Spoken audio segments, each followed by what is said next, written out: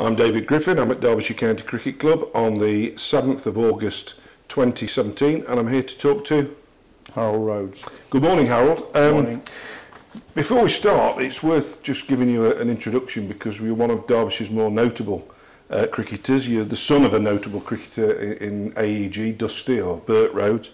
You took over 1,000 wickets, almost, I think it was 993 for the county at an average of only 18. You played Test cricket for England, one of only 24 cricketers to do so whilst they were on Derbyshire's staff.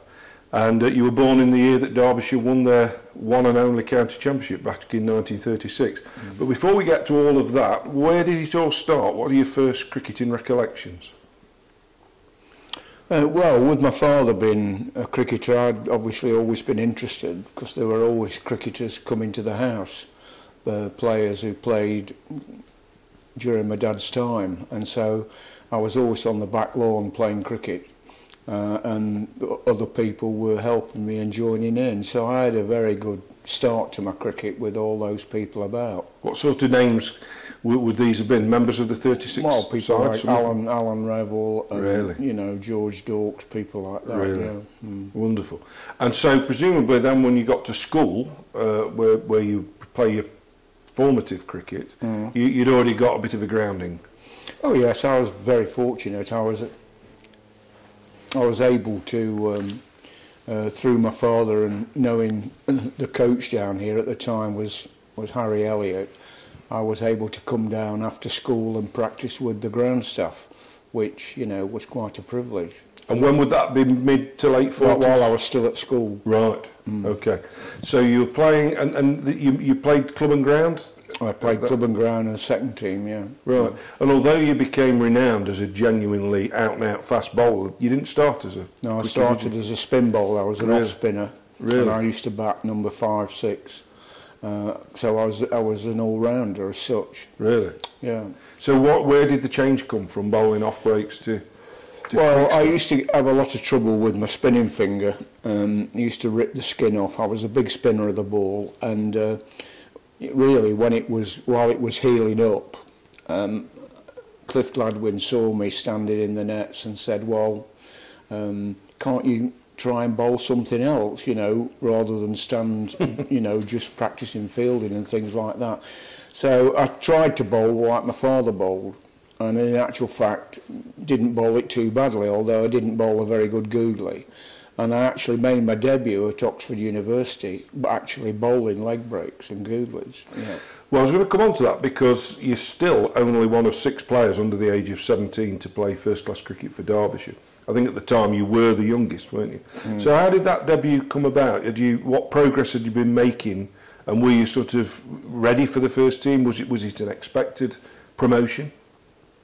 Oh, it was in a way a bit of a surprise, but bowling leg breaks seemed to come quite easy to me, quite natural, and I was able to, you know, bowl a length, and that even though I wasn't as good a bowler as my father, but they decided to play me at Oxford, which, you know, I was pleased about. I didn't have a great debut, I didn't take a wicket, I was run out first ball, so it wasn't very distinguished. And what did the makeup of the team look like on that day? Must have been some. Well, the team was legendary players in there. I can't remember what the team was actually, but I think playing at Oxford there was, you know, 1 or 2 people that played that weren't regulars. I can't remember who they were. But the team that you did subsequently graduate into was one presumably of the great lineage of quick bowlers, particularly that you followed. Gladwin, Jackson. These guys must have been around at that time. Did you feel you were in distinguished company, or did you feel positive about your own ability and your own game? Well, before I go on to that, I would like to just, because I missed it out in my book, I don't know why, because it was quite an important thing at the time. I could have gone to Middlesex. Really? Yeah. My father was very friendly with Walter Robbins, who was chairman at Middlesex. Yep. And they'd been to watch me in a second team game, and he phoned my father up and said, "Look, we'll offer your lad a job on the Middlesex ground staff." And my father, I came back home, I'd been offered the opportunity to come down here and start in April. the following season, and he said, well, I've got this offer for you from Lords, it's up to you. He said, sleep on it. And he gave me Walter Robbins's number, and I said to my dad next morning, I said, well, I'm a Derbyshire lad, you played for Derbyshire, I'm going to play for Derbyshire. And I rang Walter Robbins, and he understood and said, thank you for the call and I wish you all the best. So what happened to me later on, it makes you wonder what might have happened if I'd have been at Lords. Well, it's funny you should say that, because we're talking today, and as the news just a couple of days ago has filtered through about the death of Derek Morgan, and quite a few people I've spoken to in the last few days talked about Derek's failure is probably the wrong word, but the fact he never got picked for England. And I know Derek, by his own admission, said Trevor Bailey was a fine player, and he was always very magnanimous about it. But a lot of people still say, was it because he played for Derbyshire rather than for the county of his birth, which of course was ironically Middlesex? Well, we are an unfashionable county, there's no question about that. I mean, and it still goes on today.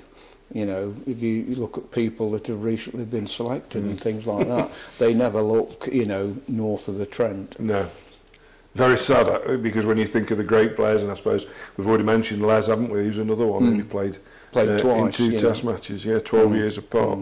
You've referred to your book, and I'll go back to it actually, because you referred to one particular game in that book against Yorkshire up at Chesterfield. You said it was one of the great victories of your time as a cricketer.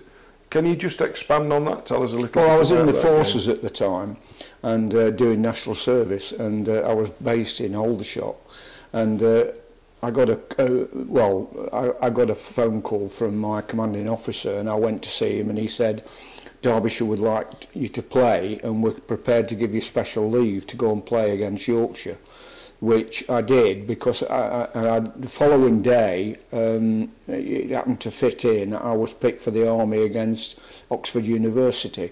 So anyway, they said, good luck, you know, you can play. And I went up and played against Yorkshire, and we won by 6 runs, and I got 5 wickets in the second innings. Yeah. Because Yorkshire were one of the powerhouses of absolutely, the game, all the big guys were there, yeah. So what was it like playing at Chesterfield? Because people, I mean, today, I first went there in the early 70s, and, you know, it is always a good atmosphere at Chesterfield, but people talk about the atmosphere there in the 50s and the 60s as being almost like a bear pit. Is that your recollection? No, I mean, it was my favourite ground, because there was always a good atmosphere there. There was always more people watching than ever here. Yeah. This is a football town, it's not a cricket town. And but Chesterfield, they just love their cricket, and we loved playing there, and it was a good wicket to play on there as well. You tended to get a result because the ball, you know, did a bit for you, and there was usually a bit of pace in it, and that's what you wanted. It was what you call a good cricket wicket. And what was Derbyshire's attack that day? Do you remember who was presumably Les was definitely playing, I think. Yeah, I think Les played. I can't remember actually. I know Derek played, Laurie Johnson, people like that. And your captain would have been Donald then? It'd been Donald, I think, yeah. Right. So you touched on the army. So obviously national service was conscription, it was something you had to do. Did you pick the army, or did they pick you? Did you have a choice which service you went into? Oh, no. I went where I was put, you know. And, right. But I mean, I was very fortunate, you know. I was a bit like Frank Blunston, who was the same place as me, played for Chelsea, and he was never there, you know, and the same happened to me. That wasn't the first time I played for Derbyshire, and obviously I played for the Army, Combined Services, I played for them, and so during the summer I wasn't there. Yeah. And yet I enjoyed it really in the army in a way. It did me a lot of good, discipline and that sort of thing, and I became a full corporal and a squad instructor, so I didn't waste my time. I actually got stuck into a job and enjoyed doing it, and I've got records of the squads that I took through training, you know, something probably like about 20 squads during that time. And a lot of cricketers actually did do that, didn't they? I know Brian Close, Fred Truman, these were others who played a lot of, went into the forces, didn't they, and then found them. So it must have been a good standard of cricket. Oh yeah, there was a lot of people available, to be honest. I mean, Peter Parfitt played in the combined services. He was in the RAF, I think, and yeah, there were good sides. I can't remember going back who played actually, but it's a long time ago. So we come to, you've finished your national service, you're back in the Derbyshire side, you get your county cap, 1958. Was that must have been a proud moment? Was it expected? And how did you get your cap in those days? Who awarded it to you? Was it the captain did, was it? Yeah. Do you remember it? And But you see, I was fortunate because my first game in Championship cricket was against the Great Surrey side at the Oval, and I was first changed to Cliff and Les. Now, I played a whole season with those two, and what I learnt during that year, not because they sat down and talked to me, but just watching them and listening to things that went on. So I was a very fortunate person to have had that grounding and that schooling that I found out what was going on. I remember the first match that I played at the Oval, and I remember at lunchtime we'd been fielding, and came back from lunch, and Gilbert Ryde walked in with a piece of paper which had the bowling figures. And he passed them to Donald Carr, who looked at them and then gave it to me. And I said, well, skipper, shouldn't Cliff see this first? He's senior pro. He said, oh no. He said, he knows. And I said, what do you mean? And he said, I'll tell you later on when we have a pint. And he told me, he said, they count every run. And after that day, I always coached it as well with boys, wherever I coached, that you should always count your runs. And Cliff said to me, if you go for more than 3 runs and over, you're playing for them.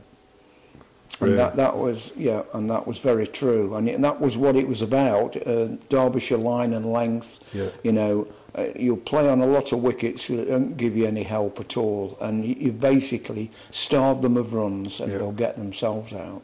And that's what it was about. And I went in my career for 2.2 runs per over.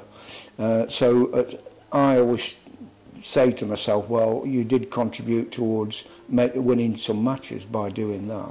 Absolutely, and took them at 18, your wickets. I mean, that's phenomenally low average. I mean, nobody takes wickets at that sort of average today, do they? It's fascinating hearing that, because presumably you bowled with a third man. I mean, no opening bowler or no quick bowler would they? Well, we always had a third man and a fine leg. I mean, I know today it's ridiculous. I find it staggering. The fours that go down there. But Cliff said to me, he said, a lot of the time when people edge it down to third man, you've actually bowled a good ball that's found the edge, and it unfortunately didn't carry to a slip or a gully. He said, why should they get 4 runs for it? You know, and that was his logic, but that's never been carried on. Do you know what the logic is of in the modern game, Harold? Because I have no idea. I've never heard a satisfactory explanation for it. Because I agree with you, it's very rare in 4-day cricket that a shot to third man is anything other than as a result of a bowler getting an edge. I agree. Why 4? And the cry here a lot of the time is get a third man, and you hear it all the time because it seems so wasteful. So you've got a county cap, you're only 22, so very young, but England are on the radar. Within a year, you get picked for England. That must have been an amazing feeling for you, a great achievement. Did you sense it was on the cards? Was there any, around the place, people obviously, word was around that Derbyshire had got this out now, quick? No, I hadn't a clue. Really? I mean, no, I was very, very, very much concentrated on my own game here, and it was a big shock to me. Derek was picked as 12th man actually at the same match, but I picked and went up to Leeds. Peter May was captain, and the first person who saw me was Fred Truman and shook me by the hand and said, "You've done well, lad," he said. "You've got to be 10% better than these southern buggers to get in." Yeah, I met Fred some years ago when we talked about Les Jackson, and he mentioned a Middlesex fast bowler, and or I did rather. He said, "Don't mention that man's name to me." He said he took Jackson's place many times when he shouldn't have done. Alan Moss. Yeah. You know, I think he felt that there were a lot of Derbyshire players and northern players who didn't get there. He played actually, Alan Moss. It was quite a pal of mine really, but he played. He opened the bowling with Truman, and I came on first change. Now I got a wicket in my first over. Yeah. Yeah, caught behind and finished up with 4 for 50. Yeah. And that was at Leeds. At Leeds. Yeah. So good crowd. And oh yeah, big crowd. Yeah. And were family there? Were you able to? No. We had children, and my wife was, looking after them. Yeah, we had young children. Yeah. So, was there a sense? I mean, around English cricket, I was brought up on this, that English cricket in the 1950s it was almost a golden age of fast bowling, because there were just a plethora of great fast and fast medium bowlers. But you'd only end up playing one more test. But any regrets about that? Any resentment about that now? Or do you just feel, well, there were some great bowlers around, I had my go and that was it? Or do you feel you should have played, been given more opportunity? Oh, I think I should have played, and people have always said I should have played a lot more and that. The big disappointment was that when it came up about my suspect action, so to speak, the big disappointment was that the people at Lord's took them 8 years to sort the thing out, and yet really, as I said to them at several meetings that I used to have to go to talk about this and look at pictures, how can somebody throw the ball bowling close to the stumps like I did with a sideways on action? Yeah. It's physically impossible. So when they in a way didn't accept that, I sort of, obviously like other people, begin to think, well, this is political. Yeah. You know. Well, of course, I suspect today you'd be cleared in minutes, wouldn't you? Because the technology is there. There wasn't the technology then. But I mean, I've seen the pictures, I've read your book, I've looked at all the footage, and I've read Fred Truman's preface to your book, you know, and the fact you were cleared, but it just took too long, didn't it? Before we conclude this section of your contribution, I'd just like to go back to that team you played in the 1950s. It was very unfortunate there was only one trophy to play for in those days, which was the county championship. And it was also unfortunate that Surrey, as you've just mentioned, they won 7 championships in a row, and Yorkshire particularly were very strong. But Derbyshire was a very, very good side, wasn't it? And came close to winning the championship. What sort of side was that? What was it like to play in that side? And perhaps just to mention one or two of the characters with we lacked a couple of batsmen, really. That was the main thing. We always said we could bowl sides out as cheap as any other side, but we couldn't always get the runs and get ourselves into a good position. I mean, in '65, for instance, we were second in the championship with a game in hand halfway through the season, and yet finished halfway. The second half, the batters just couldn't get a run. So we had a lot of moments like that, and like you say, if you get your wickets at 18 apiece, and Brian Jackson was similar, Les was the lower still, and Cliff Gladwin, you obviously did your job, and you bowled well enough to win matches. But if you haven't got the batsman to get your runs, that's where we fell apart. And of course there wasn't the transfer merry-go-round that there is now in county cricket, so you couldn't really go and recruit, could you? Because we were a great fielding side, you see, as well. Great catches round the corner and at slip, and they hardly dropped anything. And I mean, that's fantastic, and that's what wins matches, but we couldn't get the runs. Well, Harold, it's been fascinating, this first interview, just hearing about your early years in the game, and I know shortly we're going to move on and talk about some of the more interesting elements of your career, so thank you very much. Okay, thank you.